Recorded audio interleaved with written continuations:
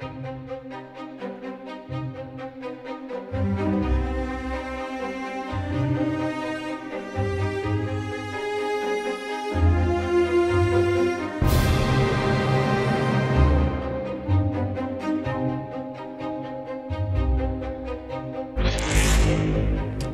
ladies and gentlemen, I'm Dr. Silva. Thank you for joining me for this talk on Vraylar, cariprazine, a dopamine serotonin receptor partial agonist antagonist.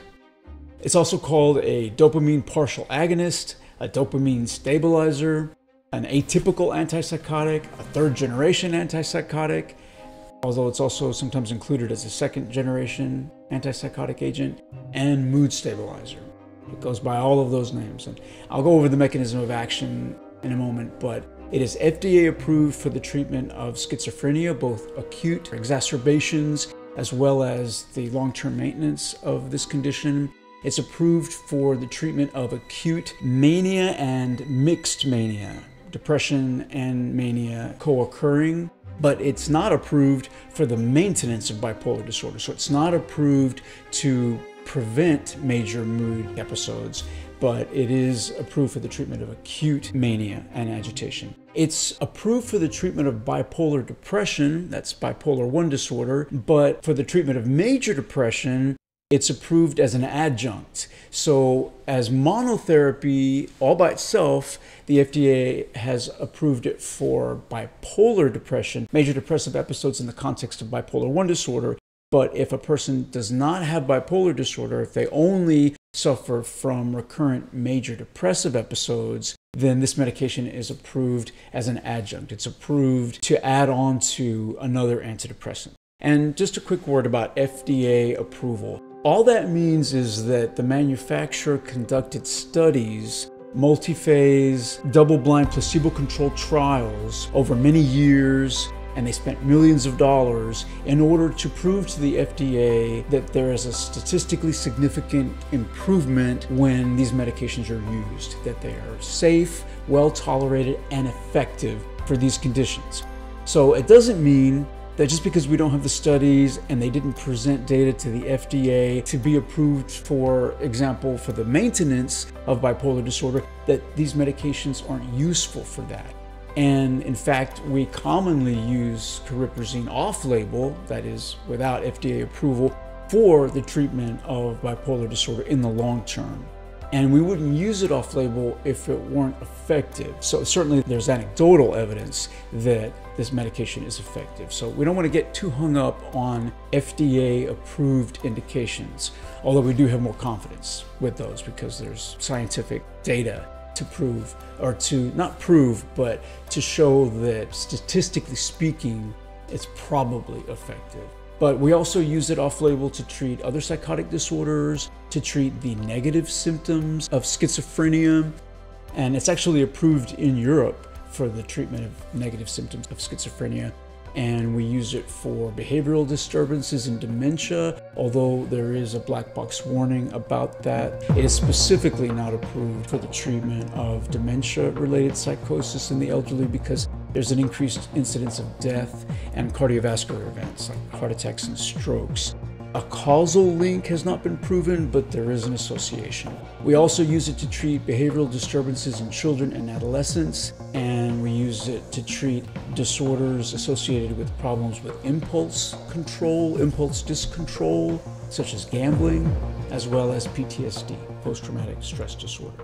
As far as the mechanism of action, cariprazine is a partial agonist at dopamine D2 receptors, the D2 subtype of receptors. And as far as what that is, what is a partial agonist? So an antagonist is a molecule that blocks a receptor. So if it's a dopamine receptor, medication that's an antagonist would block that receptor, thereby preventing endogenous dopamine from attaching and stimulating that receptor. So it's a blocker. And when you block D2 receptors, you get a decrease in the positive symptoms of schizophrenia, and you get a decrease in mania, but you also get extrapyramidal symptoms, drug-induced Parkinsonism. So you might decrease a symptom, but you might also induce a side effect by antagonizing a receptor. A receptor agonist binds to that receptor and stimulates it. So dopamine is an agonist at dopamine receptor types, all the subtypes. A partial agonist binds to that receptor and stimulates it, but not as much as the endogenous molecule would stimulate it. So a partial D2 receptor agonist, a partial agonist at the D2 receptor, is going to stimulate that receptor, but not as much as dopamine would. And so the implication of that depends on the context. Even though it's called an agonist, if you have a situation in which dopamine concentrations are high, then a partial agonist theoretically reduces dopamine output in that situation. It's a relative decrease, thus improving the positive symptoms and mediating antipsychotic actions, similar to what you would do if you were an antagonist. However, it theoretically increases dopamine output relatively when dopamine concentrations are low, which improves cognitive, negative, and mood symptoms. So in manic states, for example, you use a partial agonist and it would have relative antagonist actions, thereby improving symptoms. In depressive states, it would have relative agonist actions, thereby also improving a different set of symptoms. I hope that's clear. At low doses, cariprazine binds preferentially to dopamine 3 receptors. It has more affinity at these lower doses. And the significance of this is unknown, but it could theoretically contribute to cariprazine's effects on negative symptoms. What are negative symptoms? Negative symptoms include affective flattening. The affect is the expression of emotions, and so you see a dulling, a blunting, or a flattening of affectivity in depressive states certainly, but also in primary psychotic disorders such as schizophrenia. You also see, in terms of negative symptoms, alogia, which is diminished speech. You see social withdrawal, asociality, which is not the same thing as antisociality. Being asocial is not the same as being antisocial, and I encourage you to check out my antisocial personality disorder video if you want more information on that. You also see avolition, which is a reduced drive to initiate and persist in self-directed purposeful activities. And you see a loss of motivation, interest, or enjoyment in day-to-day activities, and that's called anhedonia, which is also a symptom of depression, which is very common in primary psychotic disorders like schizophrenia. So you always have to rule out depression when you see negative symptoms. But even in a patient with schizophrenia who is not depressed, you see those negative symptoms. And that's as opposed to the positive symptoms of schizophrenia, such as hallucinations, delusions, and agitation, including mania. In schizoaffective disorder bipolar type, you see both psychosis at baseline in the absence of major mood symptoms, but you also see manic episodes. The D3 partial agonism could theoretically be useful for treating cognition, mood symptoms, emotions, and substance abuse. Cariprazine also has a high affinity for the serotonin 1A receptor as a partial agonist, and it's an antagonist at serotonin 2B receptors. It also blocks serotonin 2A receptors, which causes enhancement of dopamine release in certain brain regions. Serotonin and dopamine oppose each other, thus reducing motor side effects, the motor side effects that you would see from blocking those receptors, drug-induced Parkinsonism, and also possibly improving cognitive and affective symptoms. And interactions at a myriad of other neurotransmitter receptors may contribute to cariprazine's efficacy.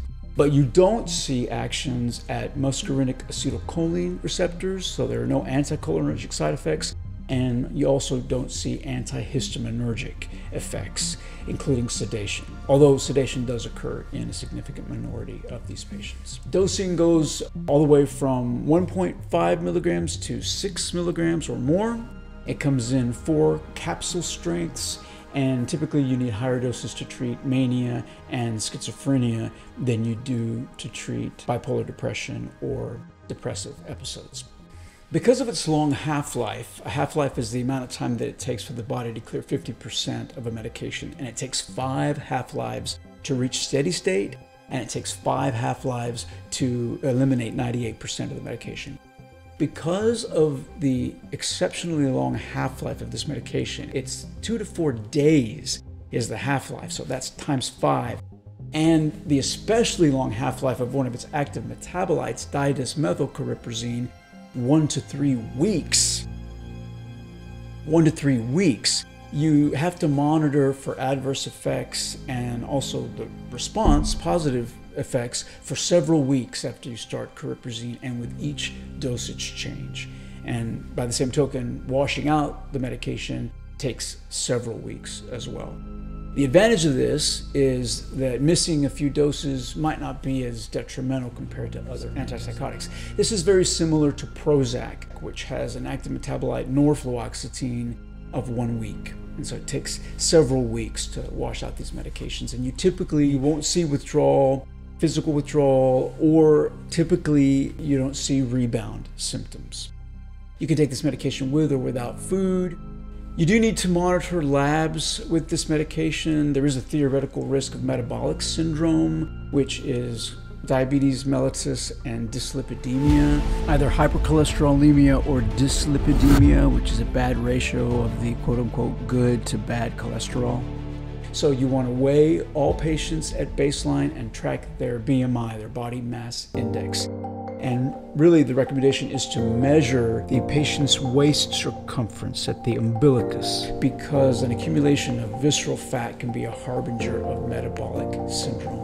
It's much worse when you have weight gain that occurs in the abdomen, so increased girth, than just weight gain in general. You want to measure a fasting glucose level. I always measure a hemoglobin A1C, glycosylated hemoglobin, which is an approximate measure of a person's glucose level over the prior 90 days. That's the lifespan of a red blood cell. And a fasting lipid profile, so that if you do get signs of diabetes or dyslipidemia later, you have a basis of comparison. You also want to take a complete blood count, although neutropenia, decreased white cell count, is very rare.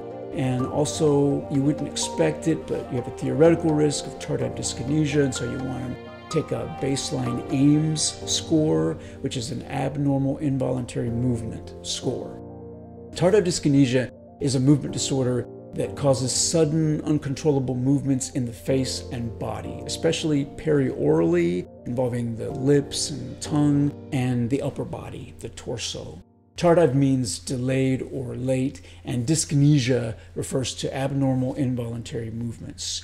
This condition can develop in as little as 6 weeks, but really you usually see it after months or years of high-dose therapy. It's blocking those D2 receptors in the striatum that can cause this syndrome. And so you really see it classically with the first and second generation agents, the high-potency agents like Haldol and Risperdal. The medication is not habit-forming. You don't really have to down-titrate it when you're weaning it, but that's always recommended. You really shouldn't abruptly discontinue any psychotropic agent, but rebound, psychosis, and worsening of symptoms is less likely with cariprazine due to its long half-life. It essentially self-tapers. Side effects. One of the most common is akathisia. Akathisia is a motor restlessness, a fidgetiness, a need to move. And if you can't move and the akathisia is severe, it can feel like you're about to crawl out of your skin. It can be very strong. It's like restless legs, and it can include restless legs, and the extremities are mostly affected, but it's really restless body is what it is. And this is due to cariprazine's partial agonist actions at D2 receptors in the striatum. Here again, we have a relative, even though it's a partial agonist, it is blocking the full agonist, which is dopamine, and this causes drug-induced Parkinsonism, which is an extrapyramidal symptom. EPS. Nausea and vomiting is caused by the partial agonist actions at D2 receptors, as well as 5-HT1A receptors, serotonin 1A receptors. And also these actions contribute to the activating side effects of this medication. It can cause insomnia. There are other nonspecific GI side effects. Sedation is possible in a significant minority. and tardive dyskinesia, as we've discussed, but there's less risk than with the conventional antipsychotics. Again, it's dose and time dependent. The mechanism of weight gain and the increased incidence of diabetes and dyslipidemia is unknown. However, weight gain is not expected with this medication, and neither is sedation, but the latter does occur in a significant minority. You don't expect weight gain. Rare life-threatening side effects include hyperglycemia, which, if it's high enough, leads to ketoacidosis that can be a part of a hyperosmolar coma, and that can cause death. It would come on suddenly, but it's rare.